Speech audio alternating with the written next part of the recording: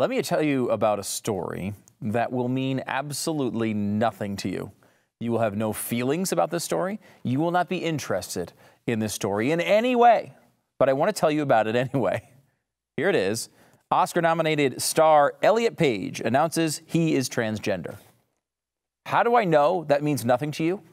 Because there is no such person as Elliot Page. That's not a person. It wasn't a person until yesterday. Apparently, Elliot Page is now a person, and this is how the journalists tell you this story.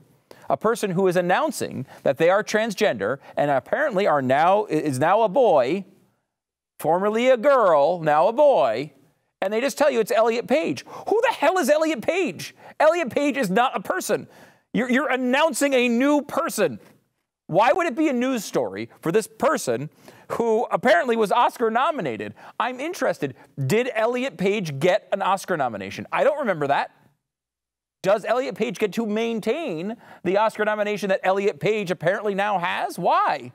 When it was Ellen Page who was Oscar nominated. Ellen Page is now a boy, apparently.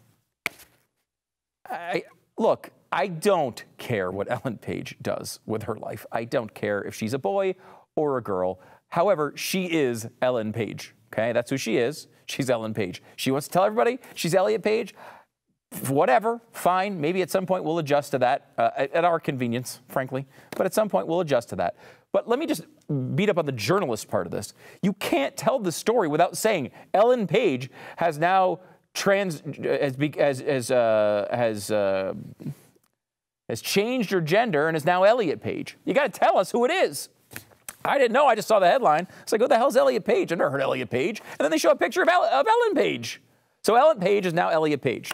Why is that important? I don't know. I am fascinated by it because it is so bad. Like, first of all, why does Ellen Page? It should be Ellen Page. If I call her Ellen Page, they will say I am dead naming Ellen Page. There is no such person as Ellen Page. Ellen Page is gone. Well, if Ellen Page is gone, so are her Oscar nominations. So are her awards. So is how about all the money that she has? Does Elliot start from scratch? I doubt she has to empty out her bank accounts because she's now Elliot Page. But we have to act as if now Elliot Page won those awards. We have to act as if Bruce Jenner didn't win the gold medals, but Caitlyn Jenner did. This is ridiculous. There is some level of factual necessity in life, okay? These are true statements. Ellen Page was Oscar nominated for something. Elliot Page has done nothing. If you're telling me Elliot Page is some new person, well, I mean, I can't figure this out. I'm not supposed to acknowledge it's Ellen Page, but I have to acknowledge all the accomplishments of this Elliot Page who didn't exist until today. Like, that's something an insane society does. That's not something a sane world can comprehend. And then to just blurt it out like this, Elliot, not until you get to a couple paragraphs in does it say, Elliot, formerly known as Ellen Page. Well, and it's all, of course, his. Like, we all immediately are just supposed to just jump on this bandwagon and be like, yes, he is transgender now. His Oscar nomination for that movie where he played a female. And by the way, how screwed up is that? Why is this white man taking roles from women? This white man who has played women all throughout his career, I don't think he's ever even played a man. He's taken nothing but women's jobs this entire time. Is that okay? I was told you have to play the exact thing you are because acting, if nothing else, is playing your exact... Only Howard Stern did it right in his movie Private Parts. He played himself, and that's the only thing you're allowed to play. You can't play anyone who's different from you because we should hire someone who's that person. None of this makes any sense, but that is the world you live in. Congratulations. This is just such a sad, sad story. You know, I swear, and I've said this before, I don't know why I have a theory on this. This is not something I should have a theory on, okay? This should just be a story I never think of. But I have a theory. There's a certain amount of woke repentance you have to put in to pay for past sins. Ellen Page made quite possibly the most powerful pro-life movie in history. She didn't mean it to be pro-life, but Juno was a freaking really good movie and also was pretty pro-life. You know, there's all sorts of things. You know, some people don't like it on the pro-life side, but I did like it. I thought it was a very effective thing, and it made people think.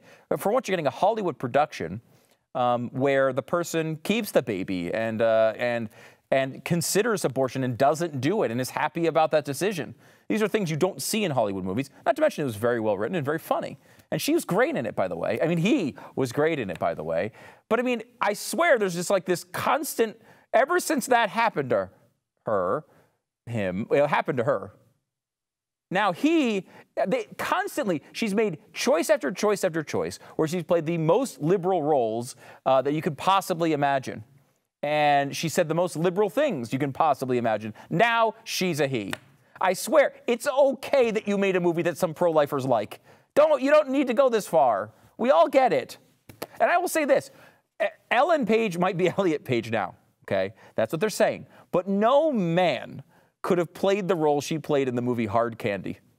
I don't want you to go look it up, but trust me, you don't want to look it up. And no guy could ever do what she did in that movie. It's not possible. So she's Ellen Page to me. Maybe at some point I'll learn it. It's like, look, it's still the Washington Redskins to me too. I'm old school, okay? They're not the football team. They're the Redskins to me. It's still Aunt Jemima pancakes. It's still cream of wheat. None of this stuff, I'm not going to roll with it. I can't help it. At least they're changing their brands. I guess Elliot is as well. So welcome to the world, this person we all seem to know so much about, Elliot Page.